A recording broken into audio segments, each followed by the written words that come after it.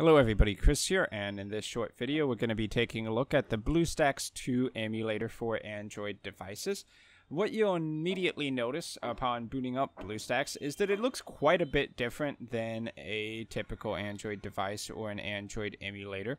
Notably because it's kind of customized its welcome screen and its app screen to kind of advertise these different games that are out there and the ones that are available for you to download. Now, you can, of course, download mini games like this or mini apps, but if you want to get the full access to, let's say, the Google Play Store and all the apps that would be really available on the Android device, then you need to go ahead and look up how to actually install the Google Play Store. It's not too complicated. It mostly involves downloading a zip file and uploading the contents to the Bluestacks emulator. But once you have that installed, you can go ahead and grab other things like the Amazon store and have access to all of the apps that you may want to play or run on your emulator. Now, what I would say is that it does seem to play games pretty dang well. The previous day I was having some random issue with Pathfinder Adventures, but I booted it up again today, and it seems to be running very, very smoothly. No real issues there. The animations play flawlessly. I can log in, launch a game. Everything seems to be a-okay there, which is great because I think historically I was doing some research and games like Pathfinder Adventures weren't exactly compatible with all devices. So being able to get that to run, that's pretty nice. And you can, of course, get other games like Hearthstone to run, ones that don't run into those issues. So as far as a gaming platform, seems to be fairly solid. Have really no complaints since Pathfinder Adventures is once again working. Now, over here on the right, something I've been ignoring for a little while, but is quite relevant if you are of the gaming type with what you want to do with your emulation.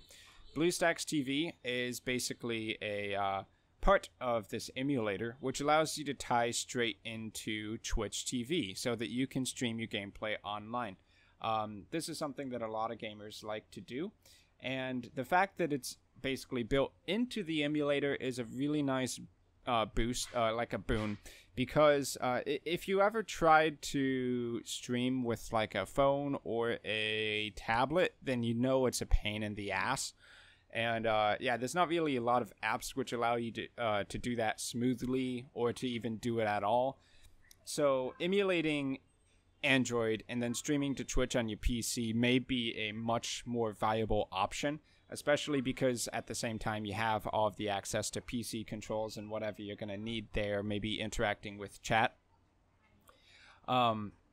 But yeah, being able to just sign in and stream straight within Bluestacks is definitely a nice thing to have. Now lastly, we'll take a look at these controls over here on the right. The more notable ones are going to be take screenshot, which of course you could do with Windows as well, but just one click and being able to send that to wherever you need it to go. Install APK, which is useful if you're going to be downloading APKs and installing them manually. Copying files from Windows, which, you know, if you have anything you need to bring over from Windows, like a video or a image, you can do that. And the rest, like volume controls, are pretty standard. So I've been Chris. Thank you for watching. I hope this gave you a good first impressions look at the Bluestacks 2 emulator for Android. And if you found this helpful, consider checking out my Patreon. I'll see you in my next video.